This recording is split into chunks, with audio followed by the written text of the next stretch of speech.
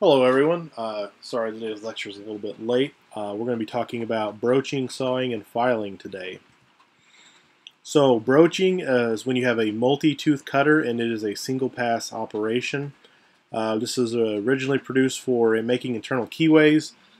So external keyways are easy. External keyways you can just always mill or use different cutter forms for that in a mill. It works pretty well. Internal keyways don't work very well. So broaching is a way of very quickly and precisely making internal keyways and internal sharp corner features. It's also used for making gears, splines, and all sorts of other things. It's more of a mass production process because tooling costs are high, as you will see here in a second. It could be used to finish holes. Maybe in some applications, it's pretty easy to make round holes, but you might use a broach to finish a hole. Cutting splines, especially internal splines, broaching is a very attractive manufacturing operation. Maybe some flat surfaces too. Again, there's a good ways to make flat surfaces and round holes nowadays. Splines, there's not a lot of great ways to make splines. It's a fast operation, low cycle times. Cutting speed's relatively low compared to like CNC milling or turning, but you get a lot done in that 20 to 50 feet per minute feed rate.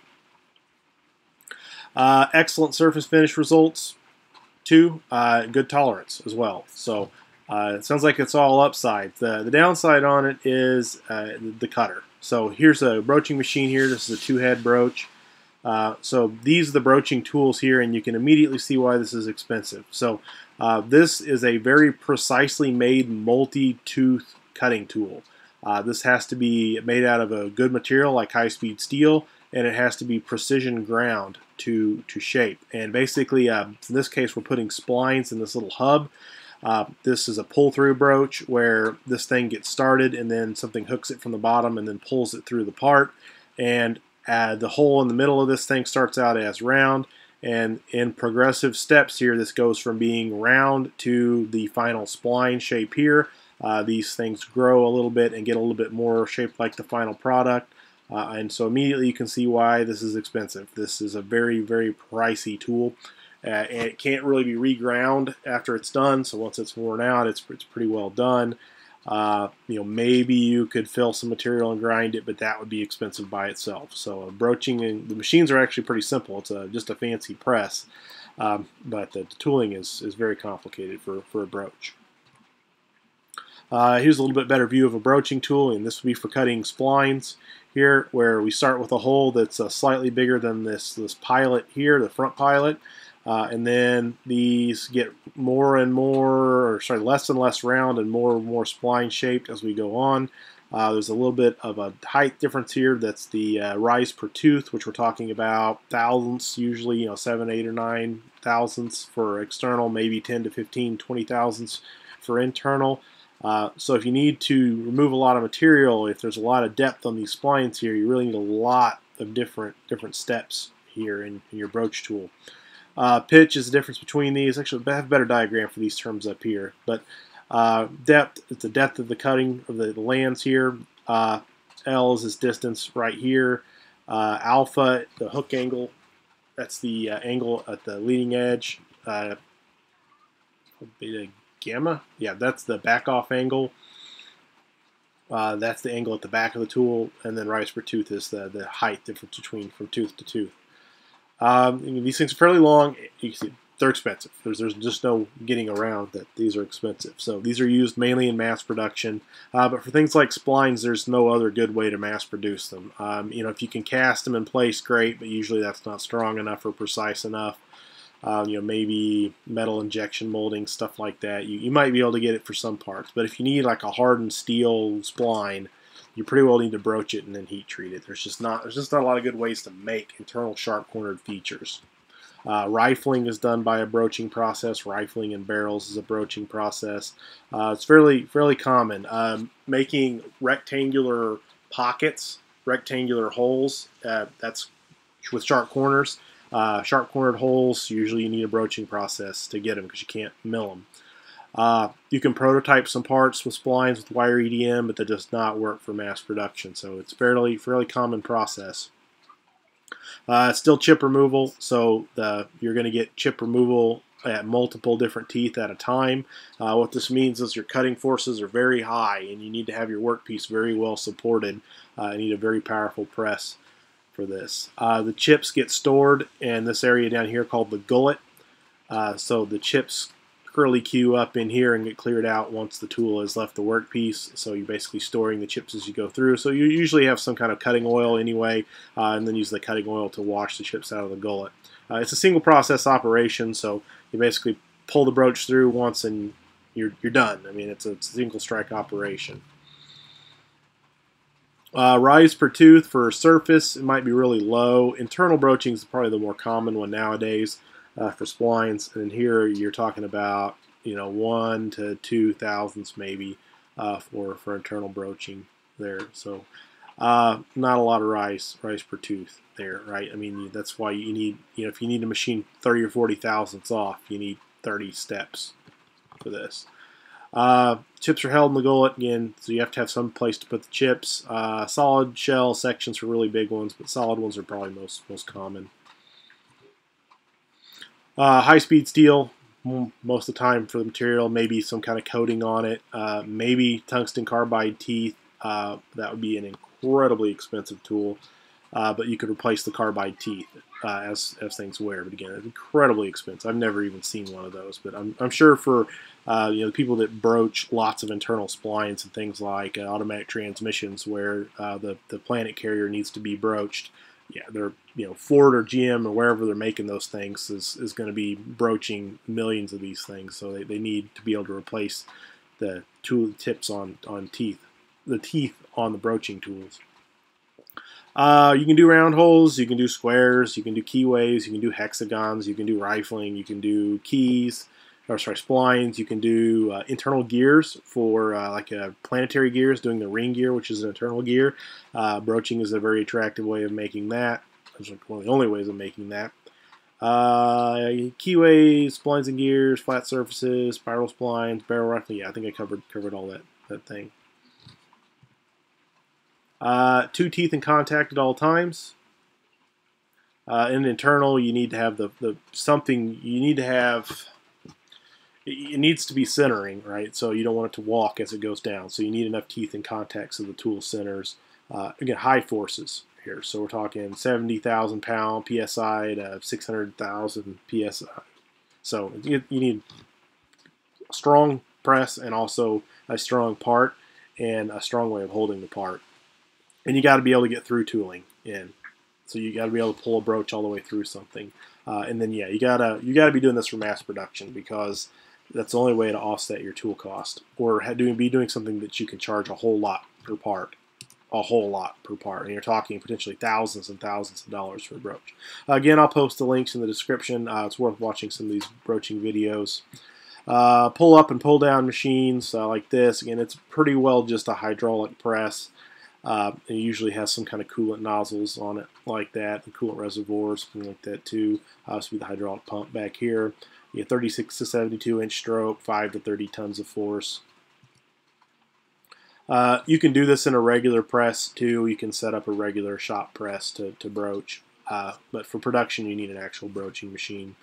Here's a big vertical dual broach here, so you could do 2 different steps on one part, or do 2 different parts at the same time.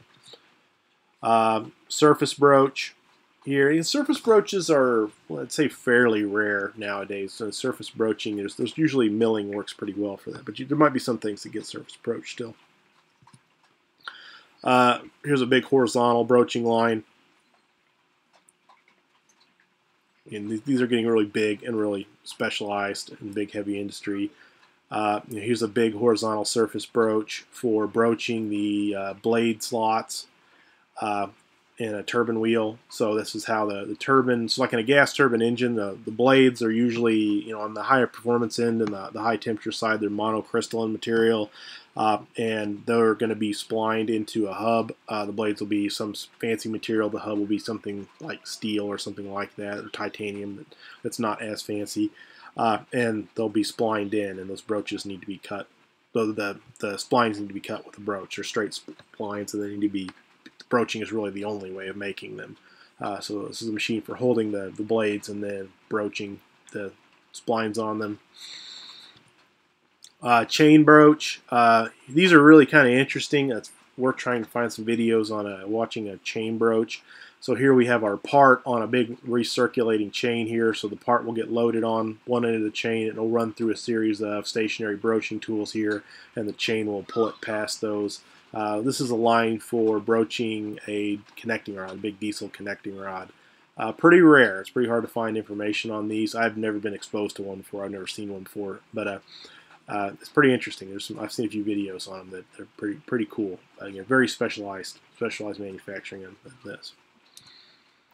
Sawing is similar to broaching. So here we don't have a difference in height on the teeth, and we essentially feed the part in and remove chips in a similar way, where we've got these little teeth. We've got a gullet that grabs the chips. The chips get stored in there until the saw leaves the part where the chips get fed out. Sawing teeth will usually have a kerf on them, so the actual cut width is going to be slightly wider than the actual thickness of the saw blade. You need kerf to clear chips out and to reduce the rubbing friction from the saw blade on the workpiece. If you've ever worked with a saw blade that's had the kerf, the set of the blades taken out, and the set is the actual bending of the blades themselves. The kerf's the width, the set is actually how these teeth have been bent. If you screw up the setup of your bandsaw, you can actually kill the set on your blade, and this will be basically straight, and you'll get lots of friction, and like cutting wood, you'll get the wood to be smoking and burning, and it's not good. You'll get a lot of friction in metal, and it'll get really hot. So you need a set to the teeth that provides a kerf, where the cut width is greater than the thickness of the saw blade. Three main styles: hacksaw, which it's just like a hacksaw, right? You go forward and then backward, forward and then backward. So it's a sort of a reciprocating cut. Bandsaw, which would be a continuous in one direction, and then circular saw, which is be in a circle, or a cold saw, which would be a circular saw for metal. There's the regular, standard, or precision style of teeth, which looks like this. Buttress, it's got a little bit of dead space between the teeth, and claw tooth. These are more you see on wood, in my experience. This you see more in metal. Different styles to sets. There's the raker set, where you've got straight tooth, one this way, straight tooth, one this way. That's pretty common for metal. Wavy. Right, you see that's progressively more set to the teeth. Straight set, this is a good for finishing operation here on materials like aluminum, plastics, or wood. Cluster has kind of a weird repeating pattern here. I don't think I've really seen any of those. Raker's sort of the general purpose metal blade though, and then wave maybe for thin material. I don't think I've ever used a wave blade before. Straight set for wood's pretty common. Blade width, blade gauge, kerf's the width down here. Tooth spacing, that's the pitch. The gullet, that's where the chips get stored. Tooth back here, tooth rake angle, clearance angle, gullet depth, things like that. It'll be important on specifying a blade. Width, anywhere from, I've seen blades that are thinner than a 1/16 of an inch, but 1/16 to 2 inches. I mean, a 2-inch wide bandsaw blade, you can imagine that's a big bandsaw. Sorry, width this way, not thickness. I always mix those up. Width is this, yeah. So 1/16 to 2 inch. That seems makes a lot more sense. So for like a horizontal bandsaw, you're probably going to use somewhere around an inch blade. On a smaller one, on a vertical, you'll be somewhere around 1/2 to 3/4 of an inch. For metal cutting, using a 1/16 width blade is not really going to work for most applications, but for very precise wood cutting, you might use a blade that's down to a 1/16. Gauge, this 25 thousandths up to 1/10 of an inch or so. That's pretty common. For bandsaws, the saws blade's got to go around rollers. It's got to go around the wheel, the shoes. What is it called? They're called wheels. And they got tires on them. The rubber part on the wheel is called a tire. But anyway, they've got to go around the wheels on the bandsaw, and so they've got to be able to bend and flex. So you need really a flexible body and hard teeth, which creates an interesting problem for material selection. 3 to 24 teeth per inch. That's the pitch is going to determine tooth size. So the lower the pitch, the more teeth. So the lower the pitch, the fewer teeth per inch, the bigger the teeth are going to be. That's also going to change the gullet size and how many teeth are in contact with the work at any given time. So for harder materials, you usually use a higher pitch. For steel, you're going to use a higher pitch blade. Wood, you're going to use a lower pitch blade. Aluminum, you can get by with a lower pitch blade. If you try to cut steel with a really low pitch, low tooth per inch blade, bad things are happening. You'll break the teeth off, kill the teeth, or it'll just stop your saw if you don't have enough power. So your right size, right pitch blade for the material you're using is important. Hacksaw blades would be high-speed steel. Bandsaw blades, there's lots of different kinds of bandsaw blades. The cheapest ones are going to be some kind of steel, and then there'll be some kind of a heat treat that'll be done just to the tooth area. That's pretty common on cheaper blades, where it's the same material, blade and the backing, and they just heat treat. Usually some kind of induction process to heat treat the teeth to make them harder. You might have a bimetal bandsaw blade where the backing is some kind of a nice flexible steel that's able to bend and conform around the wheels really well, and then bend as you're cutting and turning your part, and then have some kind of really hard teeth welded on in some method like electron beam welding. So that gets more expensive, and then maybe some kind of coating gets more expensive. Carbide inserts, then it starts to get really expensive with carbide, centered on carbide or centered carbide that's been bonded on, or carbide replaceable inserts for really big, really expensive saws. You see like big rock saws or big trenching saws for like laying big pipelines and things like that. It'll be kind of like a bandsaw. It'll use big replaceable carbide inserts. Maybe grit for some materials, maybe diamond grit. You see some basically grinding type saw blades. Cold saw will be high-speed steel or some kind of a spring steel or something like that blade with inserts. You see that a lot in like wood saws. You'll see a steel backing, and then it'll have little carbide inserts at the teeth. The nice wood blades are like that, and that works for metal too, where you have some more appropriate flexible backing material, and then you've got carbide inserts. And for really big ones, you might have removable carbide inserts.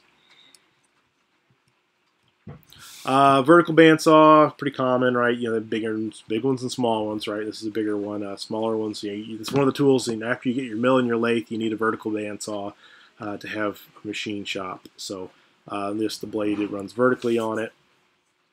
This one's got a 5 horsepower motor, for example here.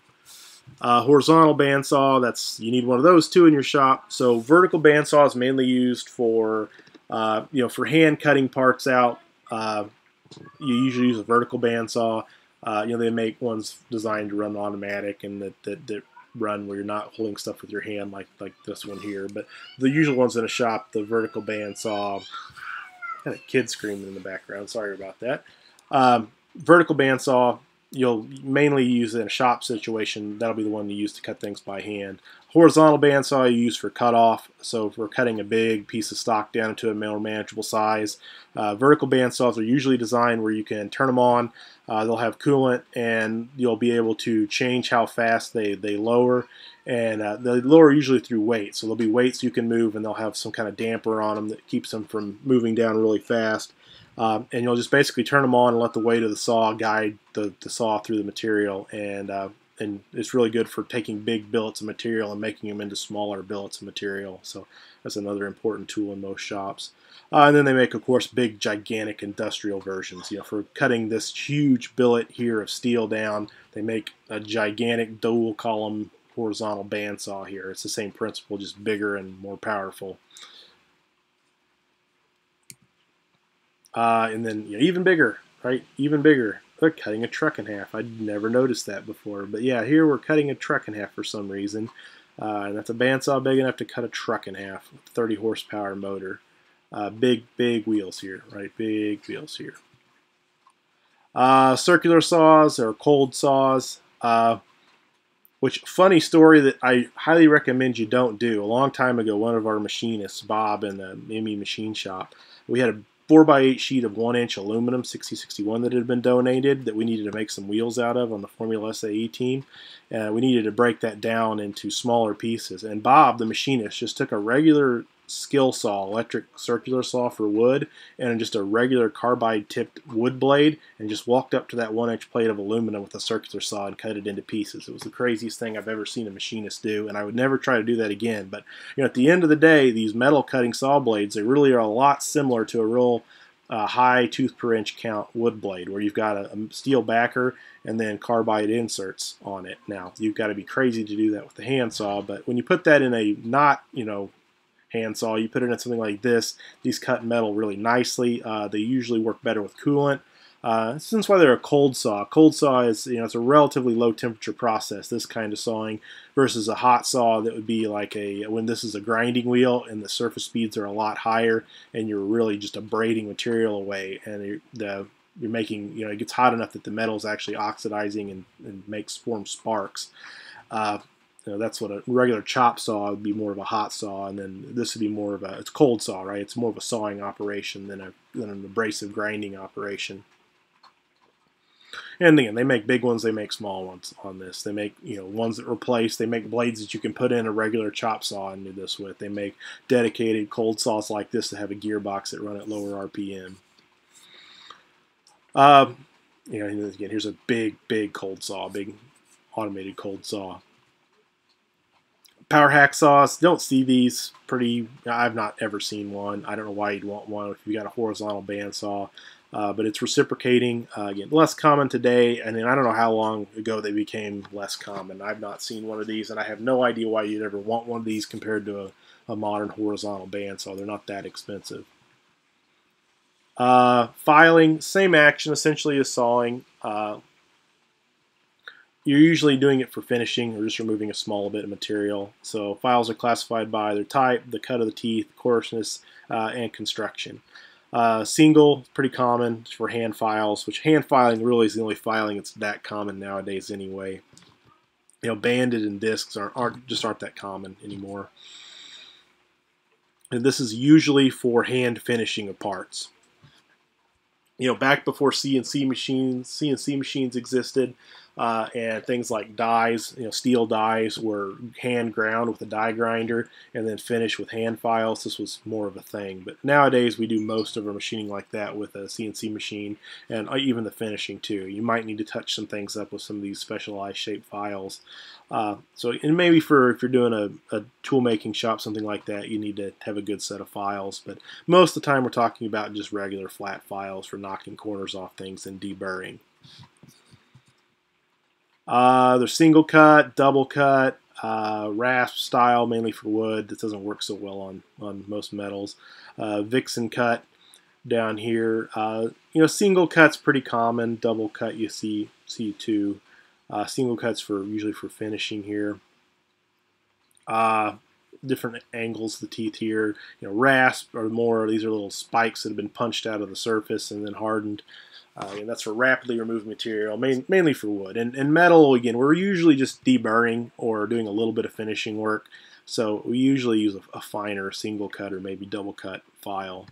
I haven't seen a lot of Vixen cut files. I don't know the pros or cons on them. Different cuts, smooth, second bastard. You can look these all up for the different sounds on it. You can see this one here's a mill bastard. This is a flat bastard. Flat standard here. Again, usually for finishing, so usually you get a fairly smooth file for most operations for deburring and a little bit of finishing.